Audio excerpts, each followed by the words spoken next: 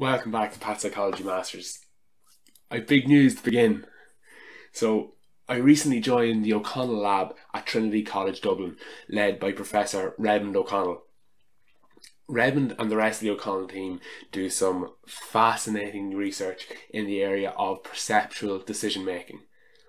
What the hell is that? Here you ask. Let me give you some examples.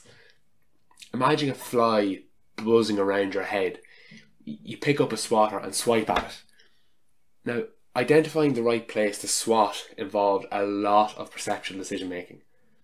Judging the future position of the fly based on what you could hear and what you could see. Another example of a perceptual decision is when you decide the speed of an oncoming car before you make a right turn. Or maybe a left turn if you're watching this outside of Ireland. Now, one last example. Deciding if a book is upside down or the right way up. Another perceptual decision. Now, these are just a few obvious examples of perceptual decision making. Our waking lives actually consist of a continuous stream of perceptual decisions we make in a seemingly effortless and instant way. Proper perceptual decision making is so important that if we fail to do it correctly, we risk serious injury and death. Understanding how the brain performs perceptual decision making is one of the big questions in modern neuroscience and psychology. And developing our understanding will have huge implications outside of simply satisfying curiosity for such a fascinating subject as decision making. This understanding will help us treat and diagnose clinical issues, for example.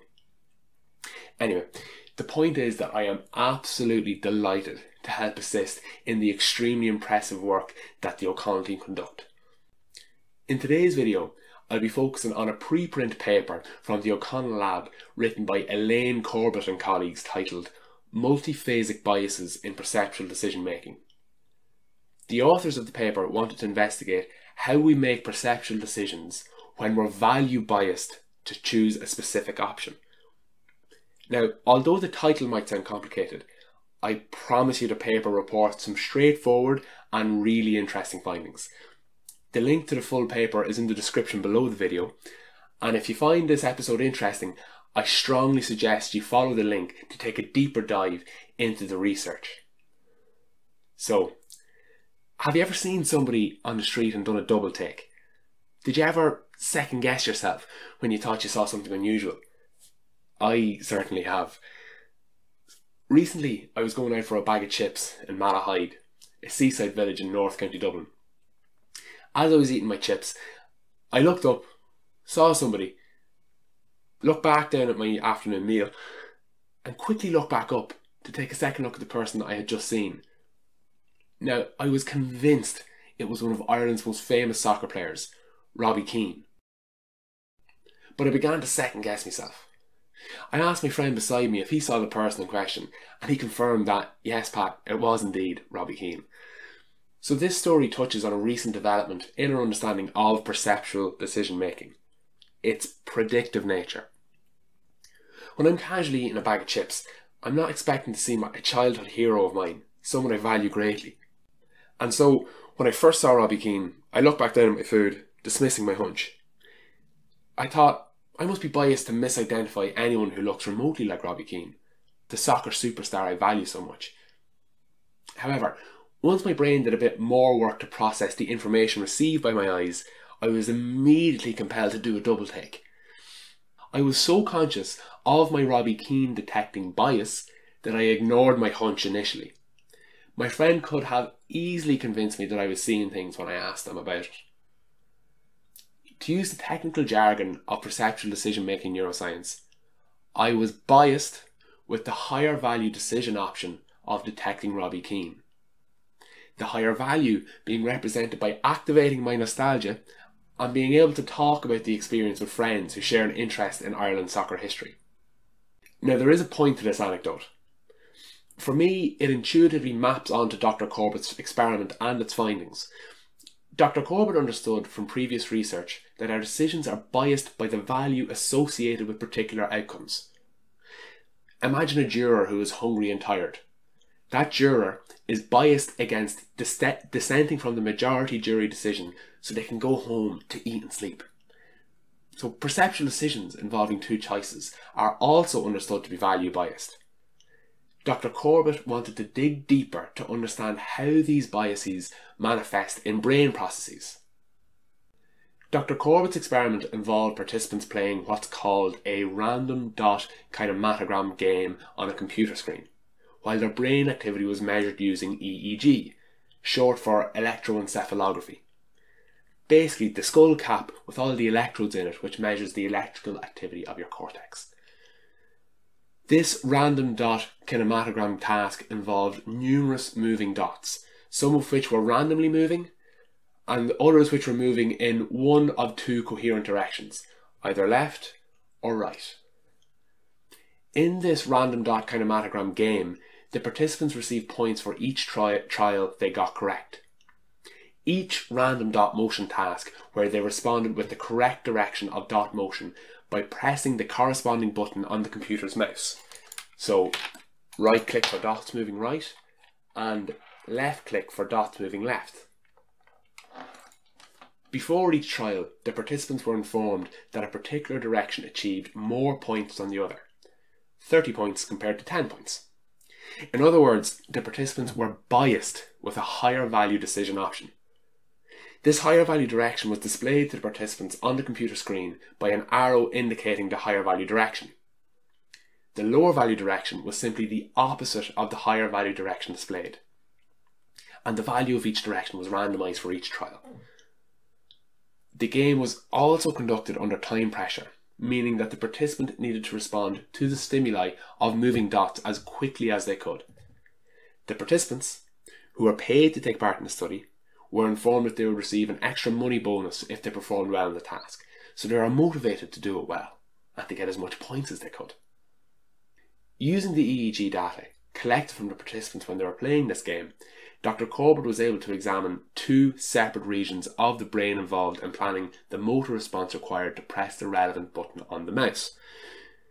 These brain areas are contralateral to the finger used to press the relevant mouse button. So for a right button click, I'm using the left side of my brain. And for a left button click, I'm using the right side of my brain. Now, if you're interested in why our brains have this contralateral organisation, check out the video I recently made on the subject, which should appear above my left hand now. Anyway, by analysing the data from these motor preparation regions, Dr. Corbett and colleagues discovered that there were three distinct phases of cortical electrical activity measured from participants corresponding to the higher and lower value directions that the participant had to choose from on each trial. The first two of these three phases began before the stimulus was presented, and I'll go through these three phases now. Phase 1.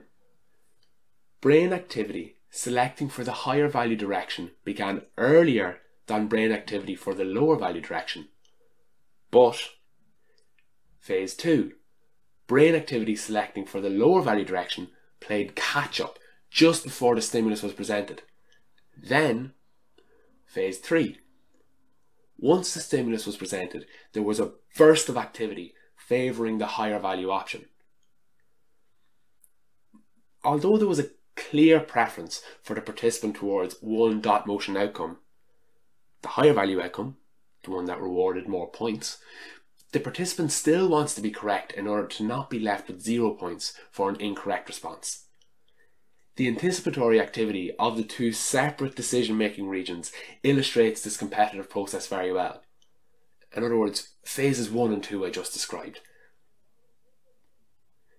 Now the two sets of brain activity, one favouring the higher value direction, the other favouring the opposite direction, are applied by the decision-making regions of the brain in opposition to one another. They are competing against each other. Dr. Corbett and her co-authors eloquently described the opposing portions of brain activity as being in a race to threshold.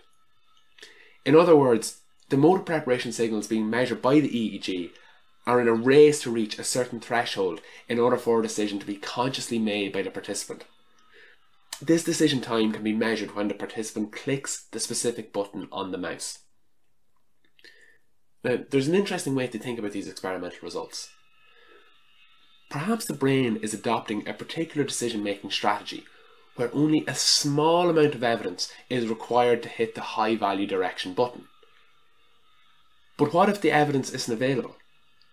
Well then, motor preparation activity for the lower value button is quickly pushed towards its threshold of activation to give the lower value option a chance. So how does this relate to my encounter with Robbie Keane? Well, let's imagine these results are generalizable to face detection. Being primed with the idealization of Robbie Keane as a childhood hero, I only needed a little bit of evidence to reach the threshold of the high value option of, yes, that is Robbie Keane. However, being familiar with the effect biases can play on decision making, I reputed my hunch, and the lower value option overtook the higher value option in the race to threshold for my final decision.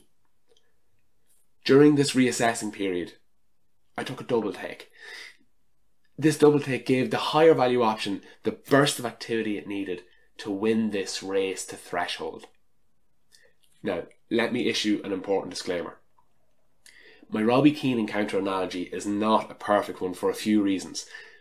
Perhaps most importantly, it is loaded with another extremely important variable in addition to option value: outcome probability.